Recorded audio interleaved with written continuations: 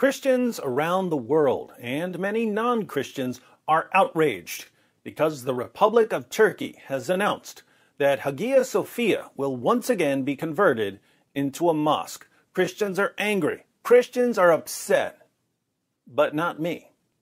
I always look on the bright side. I focus on the positive, not on the negative. When life throws Islam at me, I make myself a nice tall glass of Islaminade.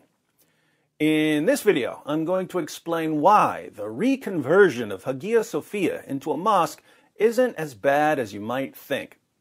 But first, since many viewers may not know much about Hagia Sophia or its significance in Christian history, here's a quick review of the current conflict. The Church of Hagia Sophia was built between 532 and 537 AD, although various structures had to be modified over time. Construction was ordered by the Roman Emperor Justinian I. It was built in Constantinople, the capital of the Byzantine Empire, a city named after Constantine the Great. For many centuries, Hagia Sophia was the largest cathedral in the world, and for a while it had more interior space than any other building on the planet. There were numerous mosaics depicting Jesus and Mary and other figures in the church, and a vast array of Christian relics were housed there. Hagia Sophia was the seat of the Archbishop of Constantinople, the spiritual leader of the Eastern Orthodox Church, and it was the main house of worship for Eastern Orthodox Christians until Constantinople was conquered by Muslims in 1453. While the city was under siege, women, children, the sick, the elderly, and the wounded took refuge in Hagia Sophia. Once the Muslims captured the city, they battered down the door of the church, killed many of the sick, elderly, and wounded, took the women as sex slaves, and enslaved the children. The church was converted into a mosque, the relics were destroyed, the mosaics were either destroyed or plastered over, and minarets were eventually added. Hagia Sophia was a mosque until 1931, when it was shut down by the secular Turkish government. The Republic of Turkey uncovered the Christian mosaics and reopened Hagia Sophia as a museum in 1935. It was a museum for 85 years until Turkish President Erdogan announced that Hagia Sophia was once again a mosque. Naturally, Muslims gathered outside and began shouting, Allahu Akbar. Tonight, some of his supporters took to the streets to celebrate the verdict, but the fear now is that the decision will sow the seeds of acrimony between Christians and Muslims, with the conversion of a magnificent unifying symbol into a potentially divisive one. Am I upset? Not one bit. Look on the bright side. Muslims will never again be able to pretend that they respect other religions. Muslims will never again get to complain that we're disrespecting their religion or their book or their prophet. Think about it. Islam's holiest sites were taken from other religions. The Kaaba was a pagan shrine surrounded by pagan idols. Muslims conquered Mecca, smashed the idols to pieces, and made it the heart of Islamic worship. The heart of Jewish worship for 3,000 years has been the Temple Mount in Jerusalem. After conquering the city, Muslims built the Dome of the Rock and the Al-Aqsa Mosque.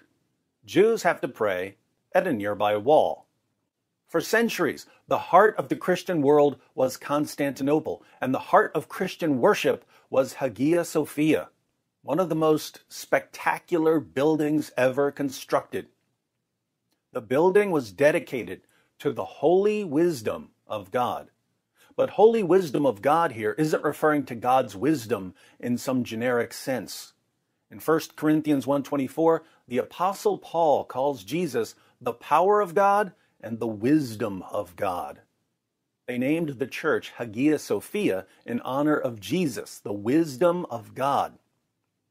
Muslims conquered the city and converted the church into a mosque. And now they've converted it into a mosque once again. So Muslims pray and worship at places that were centers of worship for Christians, Jews, and pagans.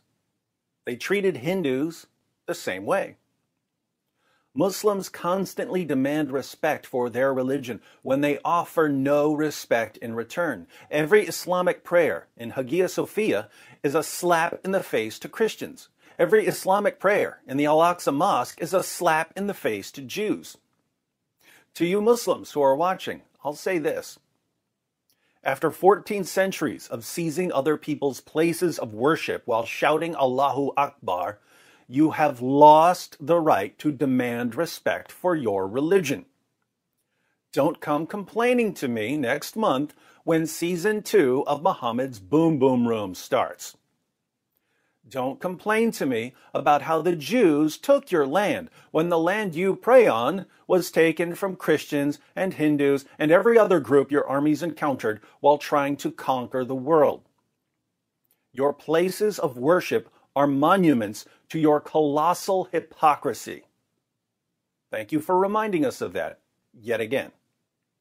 We won't forget this time. As for everyone else who's watching, if you're upset that a museum that was once the main Christian church in the world has been converted yet again into a mosque, I encourage you to use that energy in a positive way. Here are some videos to share. When Muslims complain that you're hurting their feelings by sharing these videos, remind them about Hagia Sophia and give them a quick introduction to the concept of consistency.